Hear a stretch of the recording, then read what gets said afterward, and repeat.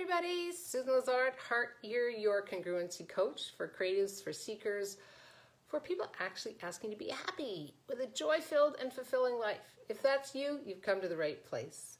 This is February, and for February, we're talking about choice. We're asking questions about choice and following up on the congruency quick heat on Wednesday. That if you haven't seen, it's just scroll down, it's right here. We're going to be following up with what does choice create for you, right? What is choice and what does it create for you? Could be a simple, it's like, come on, Susan, I know that. Okay, let's dive in a little deeper and see what it is that's preventing you from playing and creating with the choices that you're making. Because that's the feedback that I'm getting from people. People who ask me for private sessions, people who are working with me. Okay, I'm choosing this, I'm asking for it, and it's not showing up. So we're going to be playing with that a little today. If you're coming in, tell us where you're from. We've got an international community. And if you pop in later, just hashtag replay. And as always, I check in every day for your comments, for your questions. And of course, if you want to contact me and you say, Susan, I got some questions and I'm just not comfortable saying them here on the Facebook post, contact me, private message me, and let's see what we can change together, because there's no reason for you to be holding yourself back when you actually don't get what it is that you're not getting by choosing or not choosing. So let's go. Each choice is, you know, we choose all the time. I'm choosing now. As I move my hands, it's a choice. I'm choosing what am I wearing today, where I'm doing this video from, where we're doing live asking with Susan? Ask Susan live. Whoa. It's all a choice, right? And when I choose it on Sundays, I'm asking, okay, so what energy, space, and consciousness can my body and I be to be really aware of what people are asking of me as a coach, right? As a congruent living coach. What are they asking of me, right? That's a choice to be in the question rather than, okay, we're doing Ask Susan, it's going to be about this and it's going to be about that. That's why I invite you to come on live and ask your questions, right? So one of the things that I know for sure is we do have choice. Choice is, it's every 10 seconds, right? And we could choose the same thing again and again and again. We have choice. We're brought up with choice. Now, many of us were brought up to believe we don't have choice, right? We're brought up with do as I say, not as I do. This is what I'm telling you to do. You have no choice here.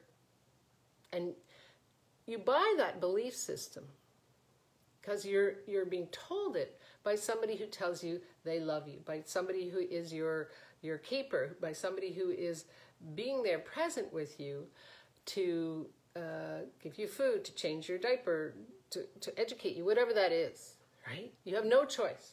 Well, we always have choice. Hey, Cosette. Hey, Cindy. Welcome, welcome.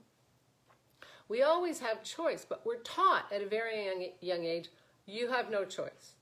Or you're given a choice of what flavor ice cream do you want, vanilla or chocolate? Well, there's about 50,000 other flavors in the world, right? But you're taught, oh, my choice is really between A or B. And so at a very young age, you start to put blinders on to the possibilities, that you have possibilities, that you have choice, that you have all of these choices, right? And they're there for you to play with, to invite into your life, for the universe to play with you. And the universe your universe is created from your choices. Huh? So when you are not willing to follow up on your choice, you tend to get what you ask for. So people who come to me and say, I'm choosing more money, yet they have a scarcity mindset. So there's never going to be enough. I'm never going to make that money. It's not possible. People like me, from my family, from my culture, from where I come from, we don't have that kind of money, whatever that is for you. And I use money because it's something that everybody can relate to. Right?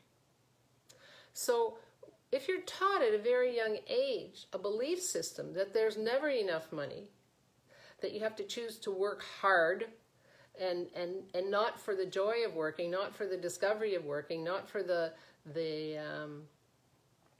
education of how you like to work, how you like to create income.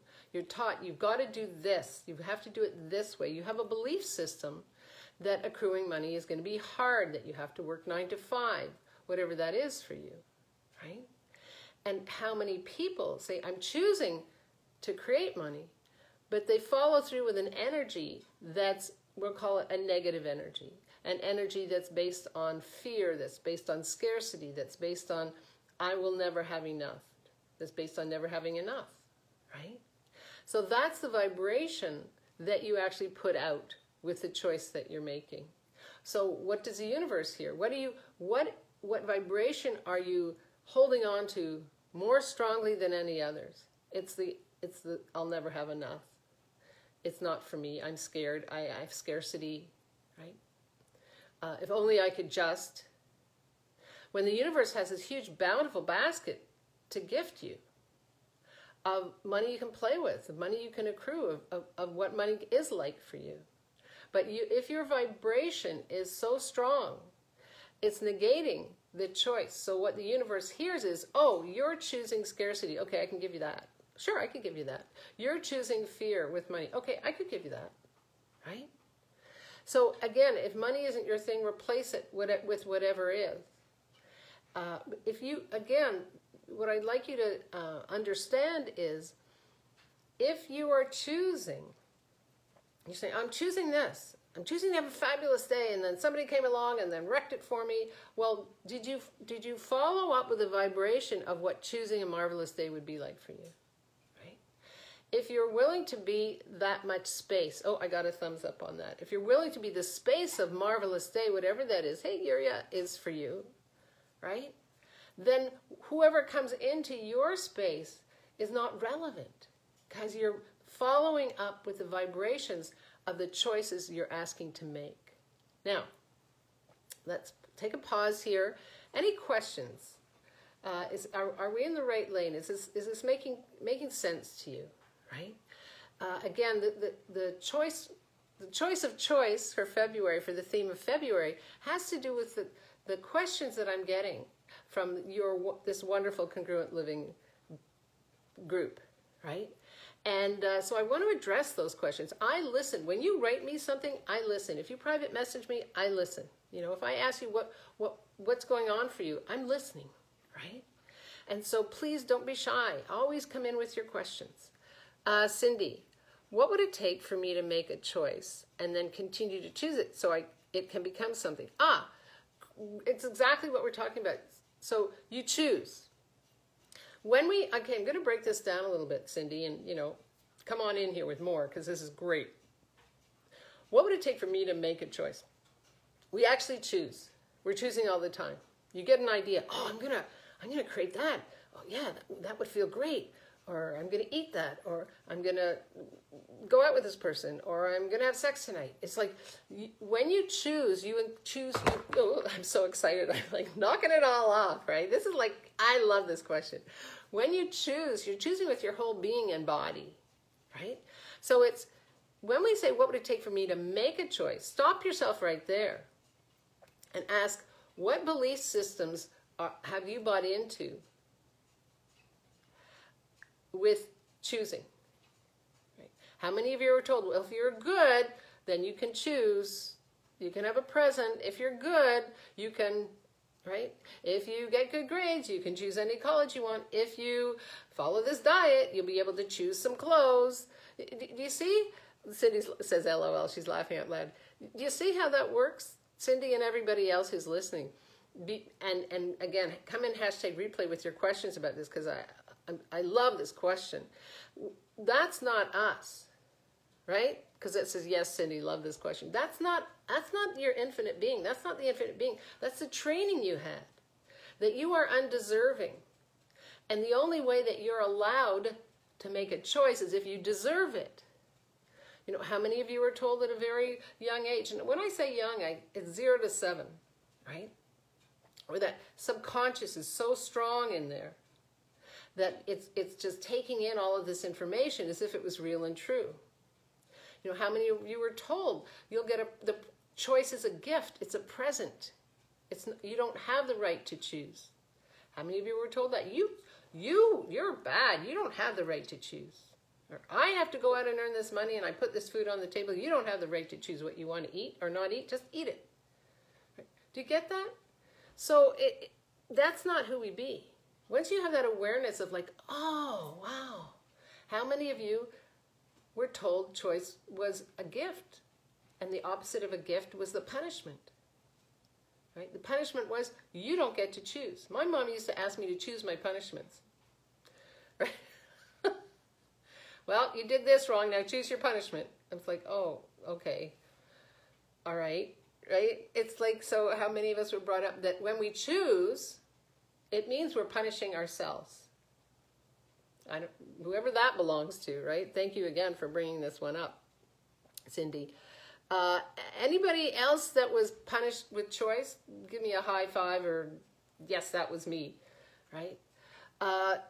Yeah, Cindy, great question, Susan. Wonder what would happen if I asked that 30 times a day. Well, just be with it, right? Thank you, Cindy, to be with it. Again, this information is for you to be with it, right?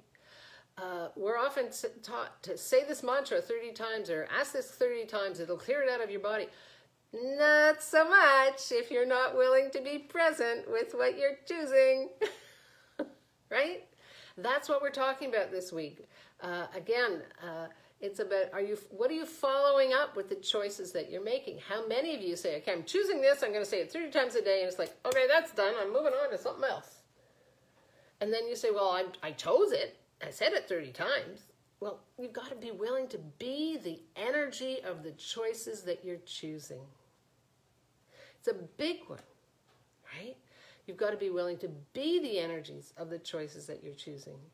It's not about, you can read all the books you want. You can go on all the diets you want. You can take all the courses you want. Knock yourself out.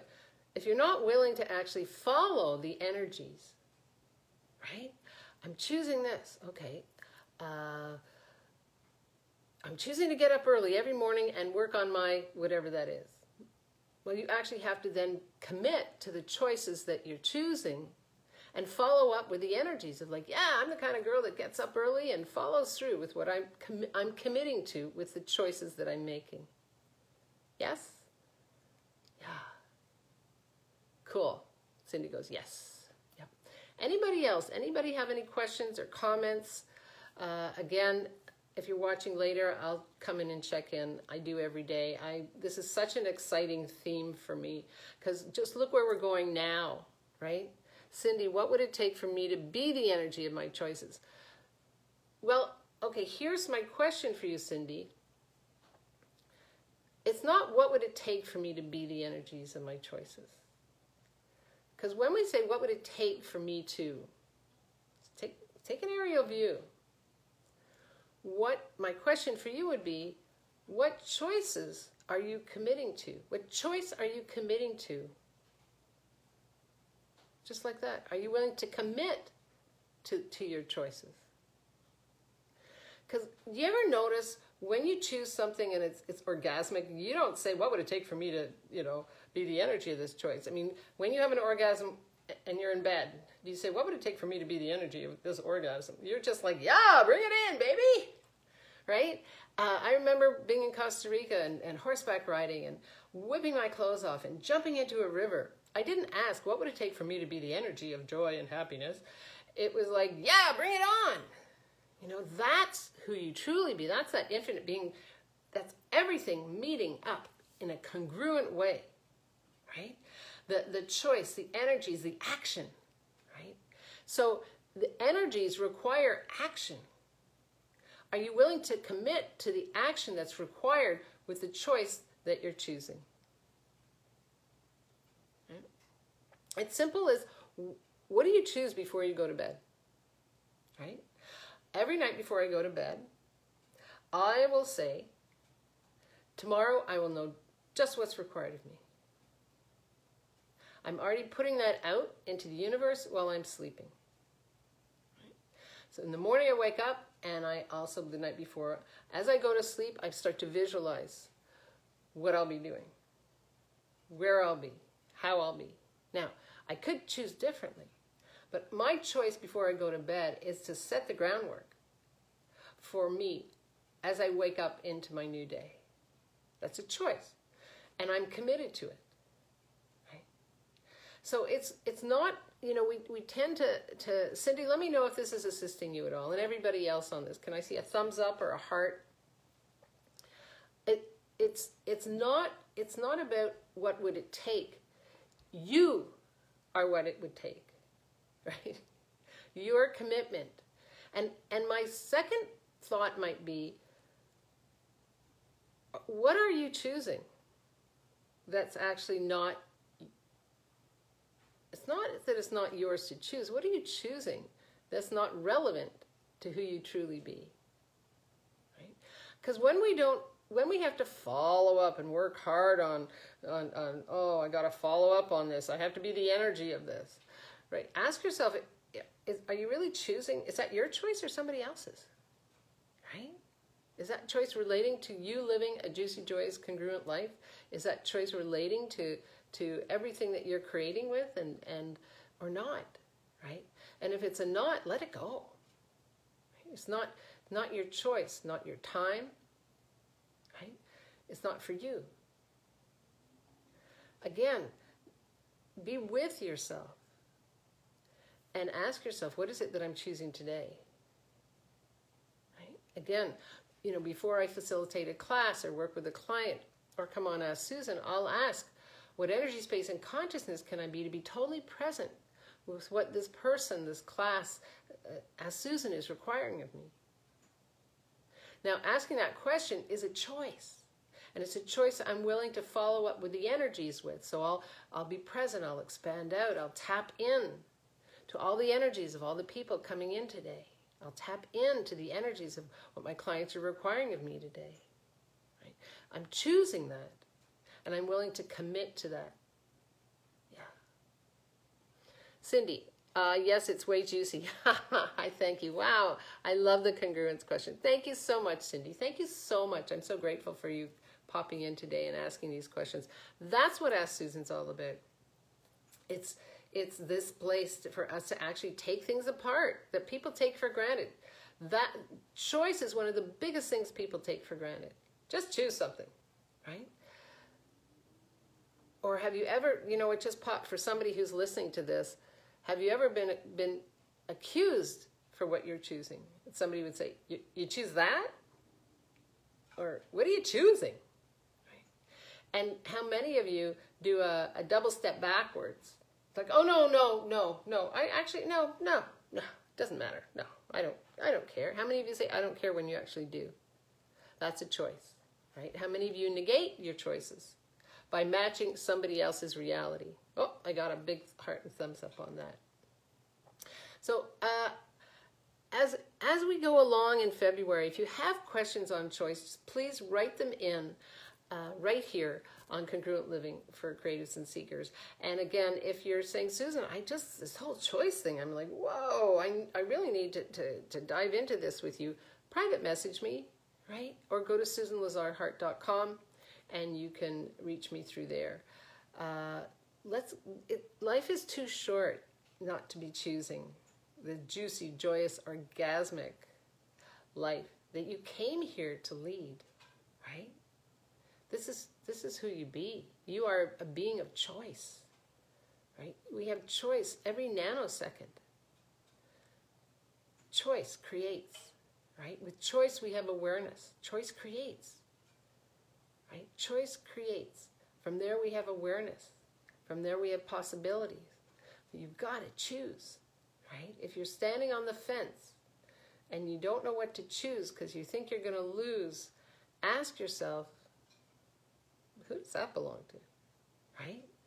Again, go back to that age of 0 to 7 where you have this huge subconscious thread. It's like a little river. Hey, Erica, welcome. And ask yourself, wow, so where did I get that from?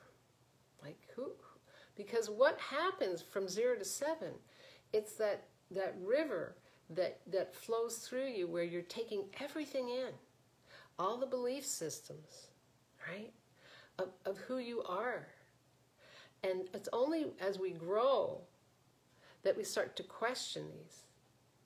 Right? So I'm asking you to start questioning, how are you choosing? Where are you choosing from? And who are you choosing for?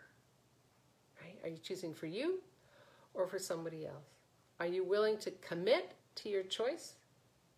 Are you willing to follow up with the actions required with the choices that you're choosing? Yeah.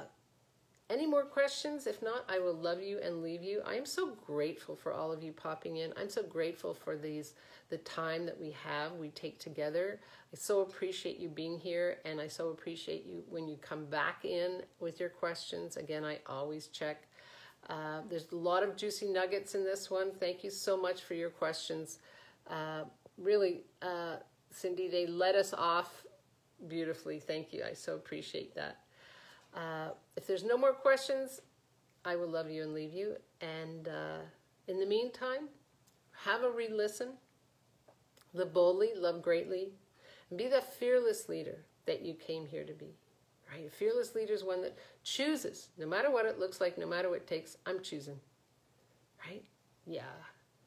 Oh, Cindy says, thank you so much. Thank you so much, Cindy. I really appreciate you popping in like this. Have an amazing Sunday. Check out Congruency Quickies on our business page, Susan Lazar Heart Coaching. And again, what questions do you have about choice? I'll be looking for them, and I'll be speaking about them, because that's who we are, right? We're a community. And the stronger we are, the more we grow. Choice. Choice creates. I love you. Thanks so much. Bye-bye.